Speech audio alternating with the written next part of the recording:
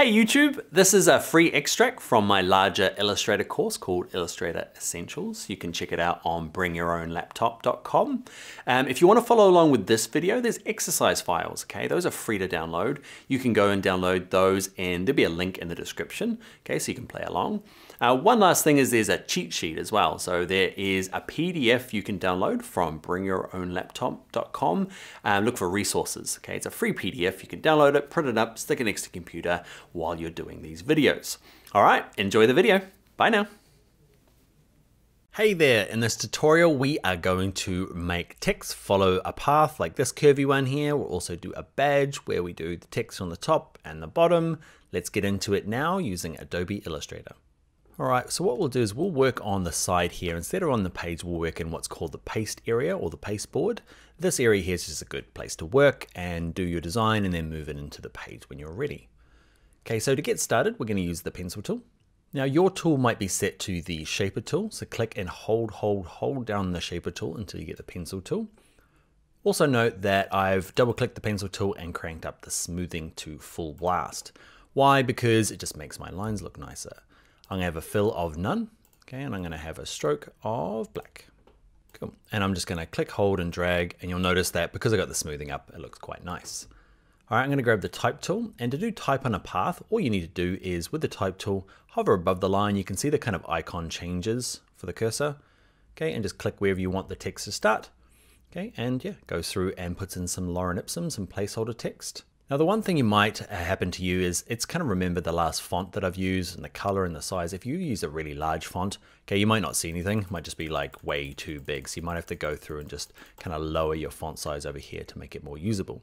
I'm going to go back to say, I'm going to use 14. The other thing is that the last time I used the type tool, I was using center. So yours is probably going to be left aligned. So it might be down this end. So let's type in you are awesome. 3 exclamation marks. Okay, so I'm going to select all the text. I'm going to pick a fill color. And some of the adjustments you might want to do are with the black arrow. Okay, grab the black arrow. This type line here, there's kind of like 3 red lines. 1, 2, 3. There's also these white boxes. Ignore the white boxes. They do weird stuff where they start linking text boxes. Okay, it's not what we want in this case. Black arrow, click off in the background. Click back on it, and these red little sticks are quite useful. So this is the beginning. Okay, if I click and drag it now, you're avoiding the white square. You're looking for that cursor. It's like a flat black line with an arrow poking out of it. If I click it, you can change the start position. Okay, same with the end. In this case, it doesn't really matter because I don't have enough type to get to the end. And this guy here is the center. And this center option is a lot more important when you are centering the paragraph. Okay, it means you can drag it left and right. Okay, as long as there's room at the ends here to move along. Cool, so those are some of the adjustments that you might make. And one of the things I want to do is, actually I want to undo, I'm going to copy this, undo, until I get back to have my black line. Because what you'll notice is, and there's no line there anymore. Remember that black line that I drew? Okay, so say you want to use that as part of your design. Okay, so I'm undoing way back here. Okay, I'm gonna paste this. So I've got both versions. So you might want to copy and paste that before you start adjusting the type. Now I'm going to kind of add it so it looks like it's kind of flowing along that type. I might make the font a lot bigger. I'm going to extend that out. How good is this going to look? I'm just going to add more text actually. You are awesome because you are you. Oh, lovely, Dan. Couldn't think of anything. I might need a little bit more space. I'm going to have to make my font size a tiny bit smaller. There we go. Cool, so what I want to do is I want to get this line. I want to make the stroke white. Kind of like a Dodgers kind of look. That swooshy thing underneath. I've made my type quite thin. I've made it white. I'm using my width tool. Give me a width tool. Where are you? This one here. Okay, and I'm just going to click and drag maybe that bit. Come on, width tool. There we go. I slide you along here. We've used the width tool in a previous tutorial. That's the kind of thing I'm trying to do here. All right, terrible. Next thing we're going to do though is an icon like this where we're doing type on a path. It's kind of similar, but pretty similar. Okay, so we're going to rebuild that. Okay, and afterwards I'm going to rebuild this because I don't like it. But anyway, so the way this works is actually this has to be 2. I'm going to ungroup it. this actually has to be two separate circles. You can't actually draw on the top and then like hit a return and draw on the bottom. They're actually just two circles that we line up on the top of each other to make it look like kind of one unit. So that's the first trick. So let's start with an ellipse. So you might need to hold down the rectangle tool to get the ellipse tool.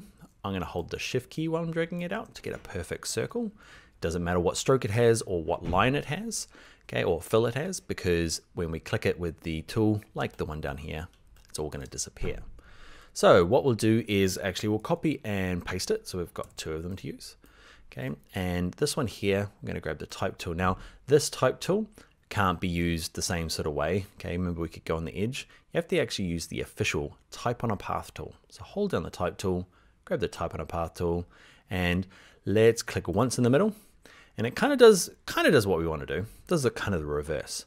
Okay, so if I type in now prevention of, okay, it's depending on this, you might have to select the center line. It's kind of done the bottom. Or what you can do to get started is I'm undoing and just start at the bottom. It's up to you. So if I click down the bottom here, it kind of does a little bit more what I want. Prevention of, and that's all I want. Okay, you can move it around with the black arrow. We looked at it with this line down the bottom here. Remember the center point?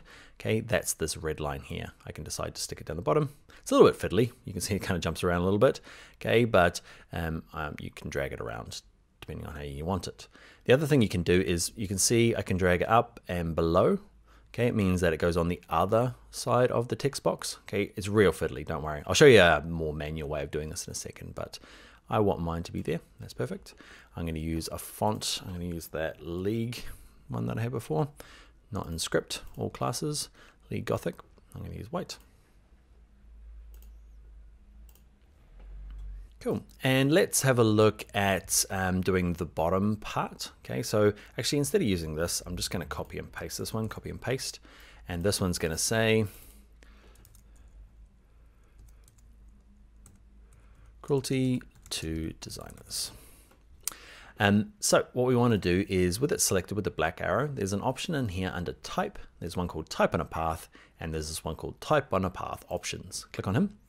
Okay, and turn preview on because you want to see what you're doing. Flip is one of them.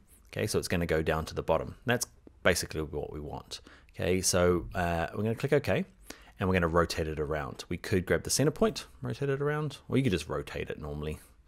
Up to you.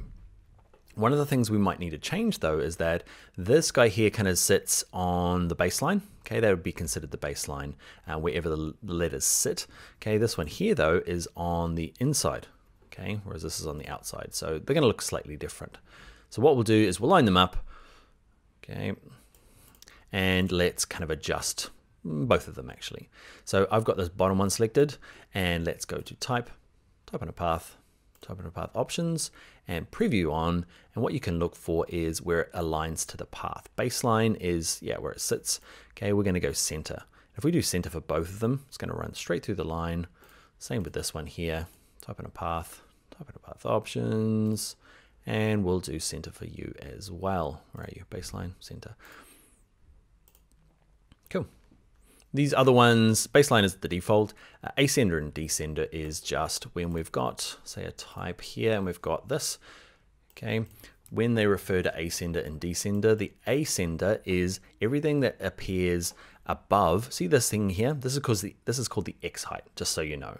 Okay, where all the lowercase letters line up along the top here. Okay, anything above that is called the ascender. So that is an ascender. This little dot is an ascender. Descenders is things that appear below the baseline. They descend. All right, so that is basic typography, and basically you didn't want to know that, right? You just wanted to know how to make this. So we've basically made it. So your lining center, your lining center. If yours aren't snapping, they should just snap easily. If they're not, go to view and just make sure Smart Guides has got this little tick on. If it doesn't, click on it. And now we're just gonna build this center part. Actually, let's look at one last little thing. I'm gonna click both of them. Okay, I'm going to go to type. Can you do both at the same time? You can. So type in a path options. Make sure preview's on. Now effect, there's kind of two you probably use, rainbow or skew. And basically skew will kind of, I don't know, it depends what you're trying to do. I feel like this is like a football, American football, I don't know, cup launch thing. Okay, I don't really like it for what we're doing. You might love it. Okay, so there's that one Rainbow skew, gravity might be one you use. Gravity's a little bit different. It means that it's going to tighten up the font, so it's going to be skinnier at the bottom than at the top. Okay, whereas rainbow, they're going to be the same size either side. Okay, the top and the bottom, and it's just going to they're going to get closer down the bottom. It's up to you what you want to do. You might not see very much difference, don't worry about it. These other ones, rainbow skew, yet to use. Okay, you might like it, rainbow ribbon or stair step.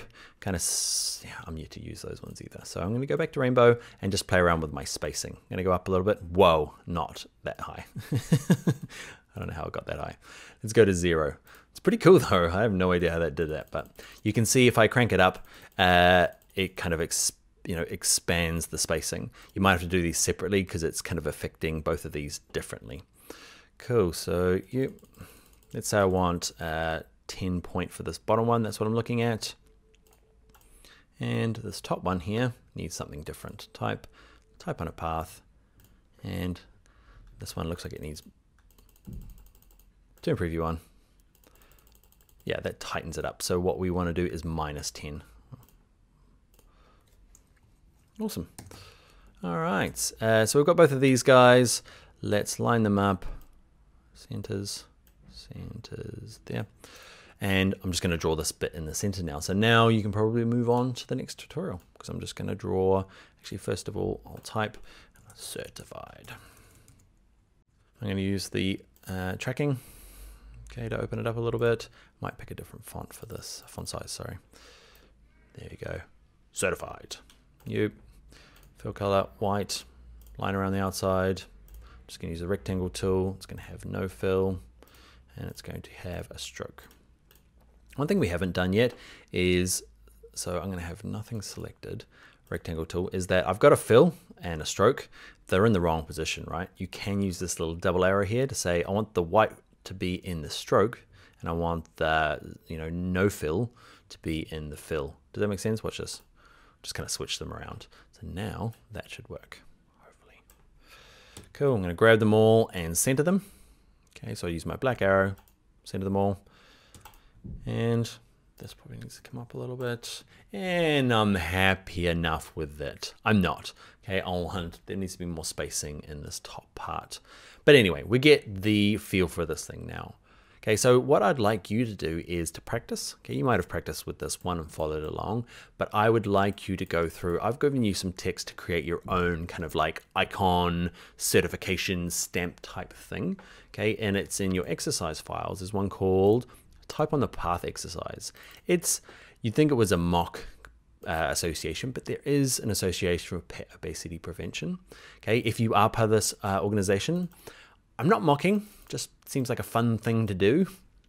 If you're interested in it, there's the website, but basically I just want you to use that. Turn it into a round or kind of lock up like this using type on the path. You can do whatever you like, I just like to see it. Okay, so as a project, I'd like you to do it and then, yeah, post a project in the comments or in the project section. I'd love to see what you come up with. All right, so that's us for type on the path. We are going to move on to the next video. All right, see you over there. Hi, what did you think of the video? If you enjoyed it, give me a thumbs up and consider subscribing. Also leave me a comment, let me know what you liked about it.